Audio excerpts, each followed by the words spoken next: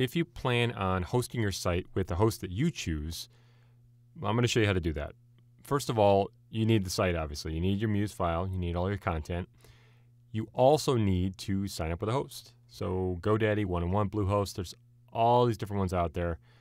You're going to basically get website hosting, okay? And whatever that plan happens to be, and most of the time it's actually a plan, and you can pick which one you want. And most of the time it comes down to how much you want to pay a month, how much phone support you get, how many websites, et cetera, et cetera. Once you do decide to buy, okay, you're going to be paying probably monthly or a year or something like that. You're also going to need a domain, and your domain is going to be handled with your host, okay? So you're going to kind of take care of that outside of Muse. But when you sign up for hosting, what they're going to do is they're going to probably send you an email that says, hey, here you go, ready to go. They'll give you a bunch of login information, and usually what they'll do is they'll send you FTP information.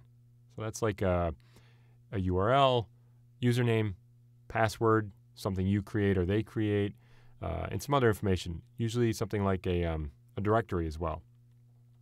If they don't give you that, they'll probably email you and say, well, here's your admin area. So what you can do with these types of situations is log into an account, which is an admin, and they'll usually show you FTP users, and you can find out the information that way. You can also contact the host. Once you sign up for a host, you can go back to Muse with your site. Maybe you've published it as a test. That's totally fine. That's something that you can delete later on. But when you're ready to publish it for real, you'll see that we have upload to FTP host in here. Click on that. Now, I've already filled my information out just because I wanted to make sure that I had the right username and password. But what you're going to do is look and see the information that they send you, put that information in here. The host directory is really important because if they tell you to stick it in a directory, you want to put it in there. You want to type it in. If you put it in the wrong directory, it might not show up. They'll probably give you a login. They'll give you a password. The first time you do this, you want to upload all files, okay? Unless you work with a developer and they tell you otherwise, but you want to upload all files. You can also store the credentials if you want to, which are encrypted. That means it'll store the password, the login, etc. You'll see right here that there's a little information icon. This domain name, this is the domain name that's going to be used for the fonts and a sitemap. It creates a sitemap for you, an XML sitemap, which can be useful for a bunch of reasons.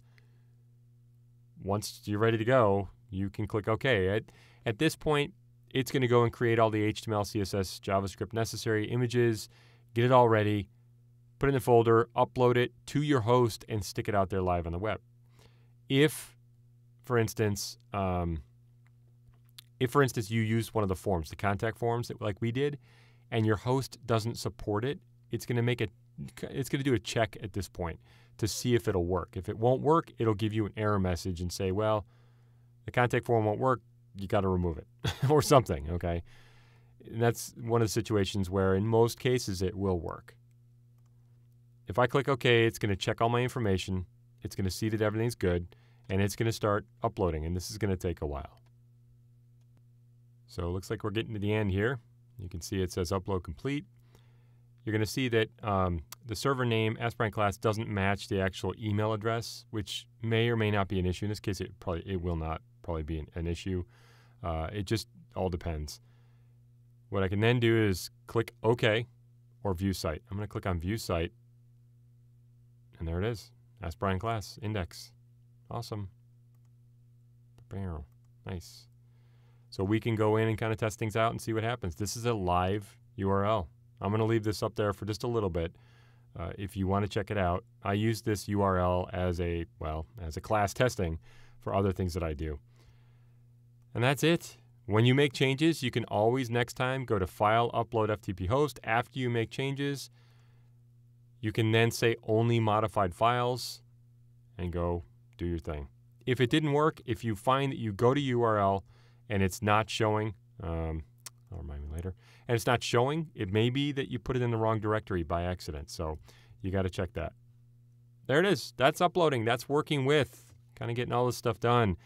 The last section we're going to deal with here is what's called in-browser editing to be able to make simple edits.